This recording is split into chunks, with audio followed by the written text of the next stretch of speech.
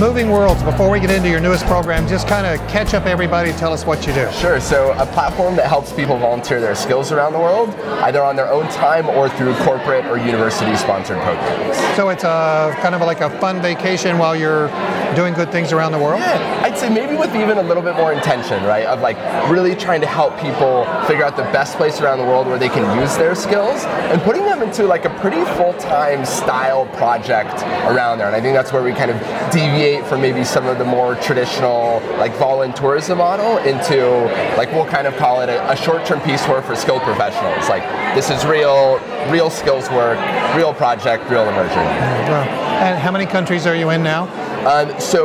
We have offices in 2, but we've made placements in over 60 countries, and we've helped our experteering professionals, as we like to call them, go to or come from 30 countries. Wow. Yeah. All right, so you've got a new program. Tell us about that. We do, and I'm excited to talk about it. So it's called the Moving Worlds Institute, and it's specifically designed to help people who already have career experience transition into the social good sector. So, you know, when we've kind of talked, I don't know, over a year back, I think, right? We really talked a lot about our mission, which is help get expertise to the parts of the world that need it most. What we've heard from our users is that I want to go make that impact, but I'm also using this maybe for my own personal or professional goals. So we just launched the Moving Worlds Institute, which helps people do that by still helping them find a skills experience, but giving them mentoring, coaching, and even curriculum around new concepts to help them build their own story in a way to get ahead in their career. So you might send them to Tanzania, for example. Sure. They'll still go, but before they go, we bring them together. We talk about human-centered design thinking, shared value, cross-cultural leadership.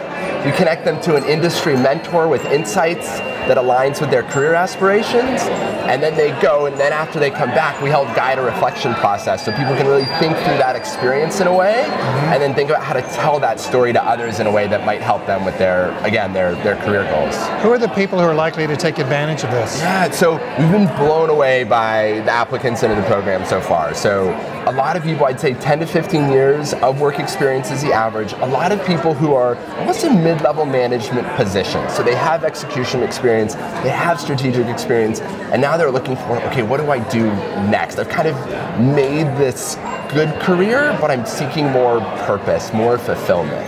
And that's the type of person that we're drawing. Engineers, marketers, accountants, nurses. The kind of diversity of people coming into the program is pretty vast. Wow, do they have a preferred country as to where they want to go, or they just want to go anywhere where they can do something? Yeah, it's interesting. Some people definitely come with that in mind, right? Like, I'm coming and I know I really want to work in sub-Saharan Africa, so send me there or send me to India. Other people still don't know, and they're saying, help me, like, how do I even think about where I should be doing work? Like, help me even think about what causes I'm most passionate about, right? A lot of us, I think, want to do socially fulfilling and environmentally fulfilling work, but there's so many issues, so many causes, where do I choose from? And so we try to help people think through those different questions. Well, except for budget, what's the difference between you and the Peace Corps? I'd say the biggest thing is time constraint, right? Peace Corps is, if my numbers are right, I want to say it's 27 months, 2 years in country and a couple months of training, right? We're flexible. The Moving Worlds Institute, as an example, you can still work your full-time job and just go experteering on vacation or maybe during your sabbatical during that period. The rest of it is virtual programming, so you can engage in it around your own busy schedule.